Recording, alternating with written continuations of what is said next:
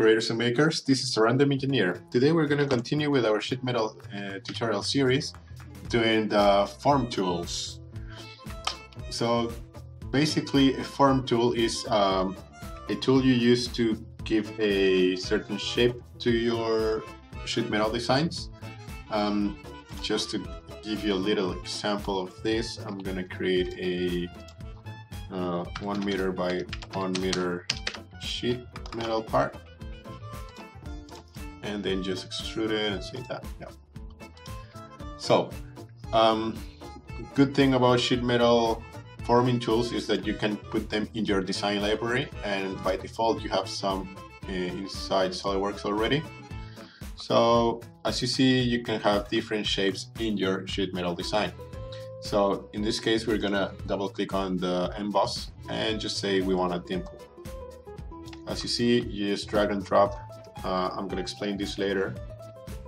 And you end up with this shape.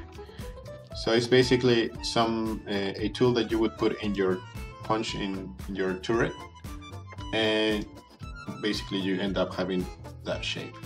So it's basically just a deforming of the sheet metal part. And you can go ahead and do different shapes. These shapes are defined by another tool that I'll show you how to do it right now. And basically you have different shapes that you can do, like thread forms, bridge forms, lance forms, louvers, ribs, etc.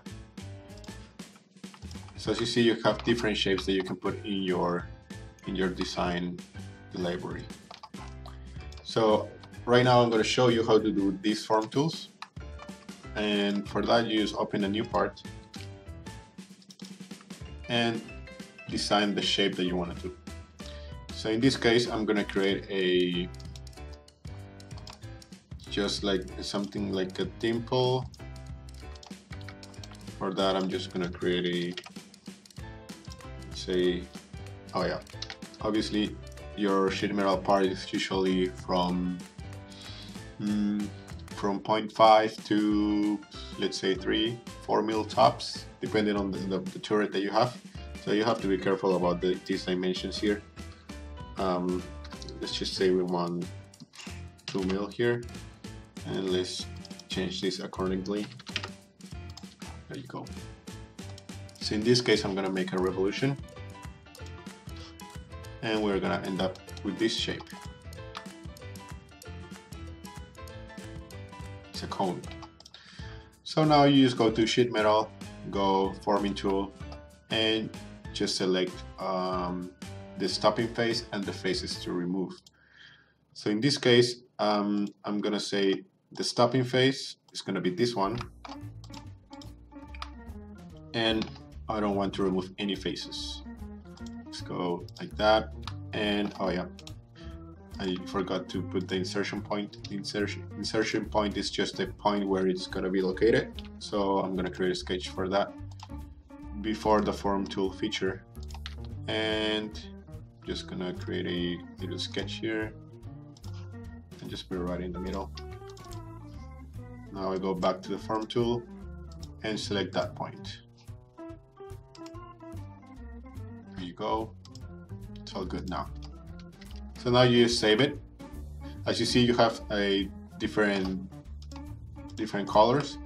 These are, yellow is going to be the shape, green is going to be the stopping face, and red is going to be I think it's the faces to remove, but since we don't have any red, that means we are not going to remove any faces. So let's just save it as a form tool, and as you see, automatically it just directs us to our design library. And let's say form tool 1. Oops. Form tool, there you go. Let's save it as form tool 1. Now we can get out of here and again go to our sheet metal part. Let's make it again. Let's say 100 by 100, and just get out of here and say that. So as you see, it's 1.2 right now. And we go again into our forming tools library. I'm just gonna update this, and it should be showing my, there you go, design library. I've got now my form tool 1. Gonna click on here, and as you see, we have a form tool feature.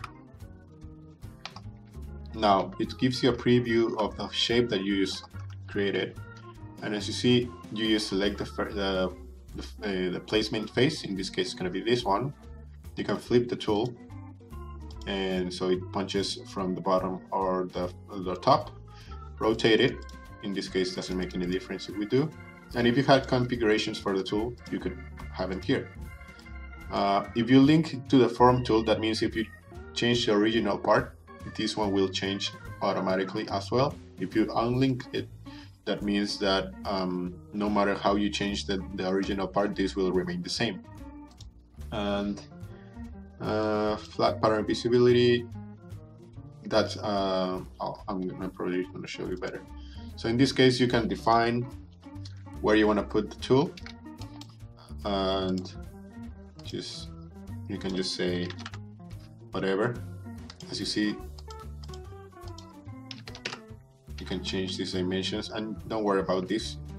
Since this is the only sketch that we created, this is the ones that we have to worry about. And after that, just go check, and as you see now, it has deformed the material in a way that gives us the shape. And let's just check the original shape.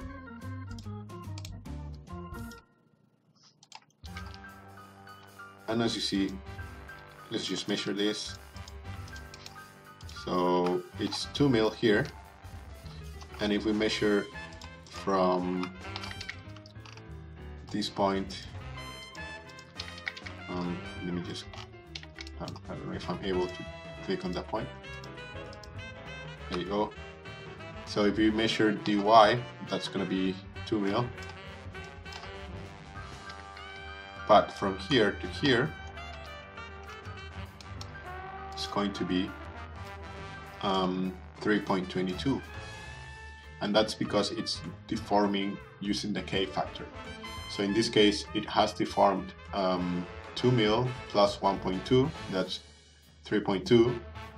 But since the K factor is taken into account, you get a different number here.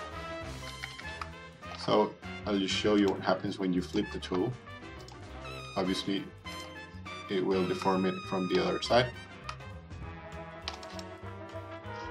And now we're going to do configurations. So I haven't gone over the configurations tool yet, but I'm going to create a couple of configurations just here so you guys see what we can do with them. And for this, we're going to just right click the sketch, and yeah, we're going to right click this measure here and say configure dimension, and double click this one too. So as you see, we've got a modified configuration. That means that we can change these values over here, and it's going to save it under a name. So it's going to be the same part name, but it's going to be a like ft1 point new name. So let's say 4, 3, 2, 1.5, 1, 0.5. So as you see, I'm just creating different numbers here. These can be letters as well, so it don't have to be numbers. I'm just going to say FT4. So you can see that we can have names there. 1.5, 1, and 0.5. And for these ones, we are going to say 10, 8, 6, 4, 2, 1. I'm just going to save this table so I can access it in the future. And click Apply and OK.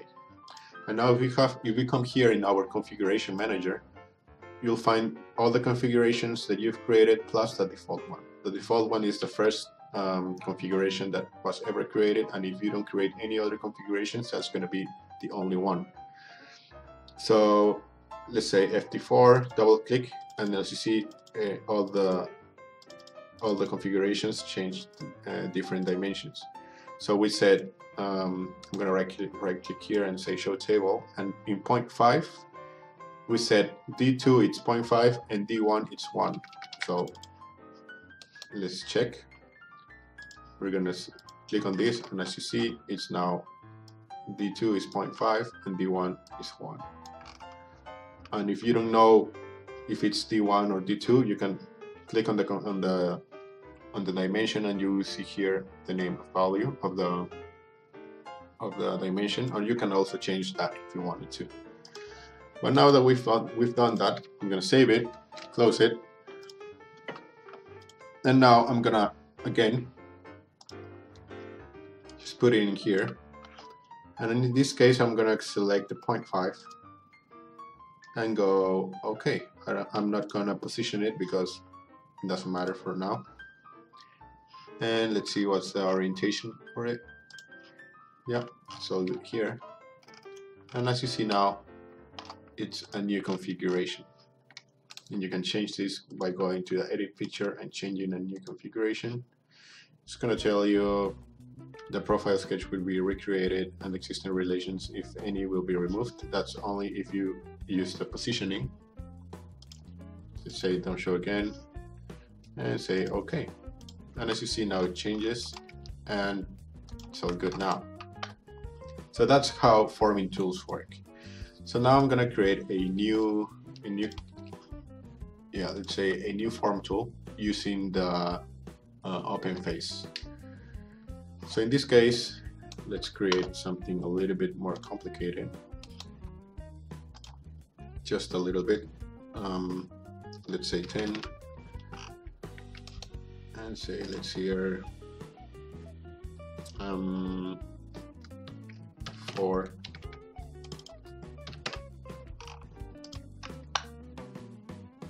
I'm gonna make this for construction, then just make a spline just so we get fancy and curvy,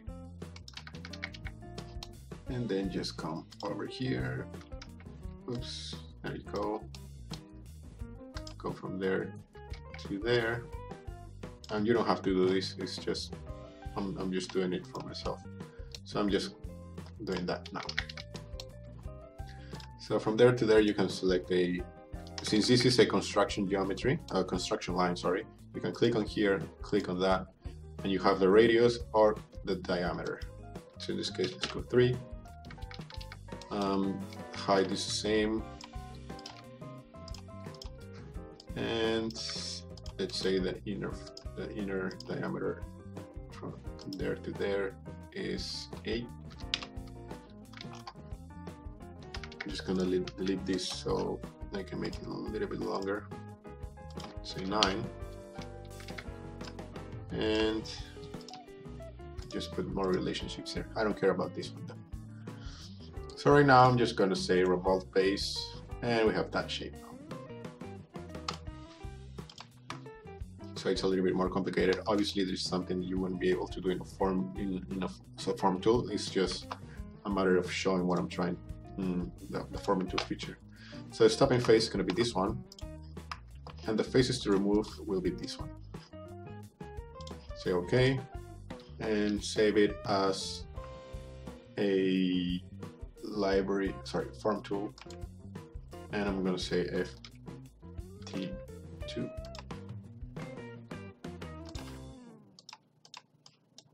FT2, there you go. Get out of here, go here, update, and we have here FT2. So now,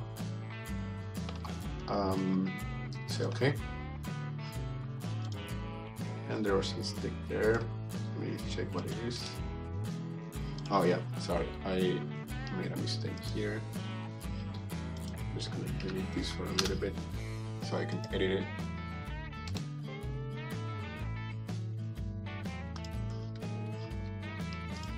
Yeah, I forgot about something. So this doesn't make sense just because you're gonna deform this face, and you're gonna deform this face, but this is going to be opened, so that means that this face doesn't have any material or anything to hold into, so that's why it's not being created. So let me just try something first. I'm gonna say face to remove this one, and now we should have only one face. I'm saving it, going back to the other shape and update. And let's try it one more time. Still not working. So it's the other thing then. I try to close this. Here we go. I'm gonna do it like this, and now it's gonna be a closed face. Oh yeah, I need to close this too. There you go. And now we have that shape. So save it, go back to the other side, update the library, drag, drop, and okay. And as you see, we finally got it. Yeah, that was a rookie mistake I did just there. Like I said, I was trying to deform a shape that didn't have any material in the inside. So obviously, if you punch that, the inside will just fall. And since SolidWorks is going to try to calculate a deformation in a part that doesn't have any material, so that's why it was giving me a warning there, an error. So that's something you have to take into account while designing form tools, obviously. And as you see, it's got the shape that we just created from the inside. So if you want to go fancier, you can make thread forms and stuff like that. And yeah, I think that's it for the forming tools. If you have any questions about it, just let me know. I will gladly answer them for you. And as you see, it's a very good way to make some new shapes from your forming tools and your turret tools. So just have to be careful about what you're trying to do. And as you see, we can have different shapes. Just to show you how this forming tool is configured. As you see, this is the stopping face. These are the deformation faces, and this is the open face. So that's why it's doing it like that. And there you go. That's gonna be it for today, guys. Thank you very much for watching. Hope you guys liked the video. If you did, comment, like, subscribe, share, and all the good stuff. See you guys next time. Thank you for watching. If you like this video, make sure to like it and share it.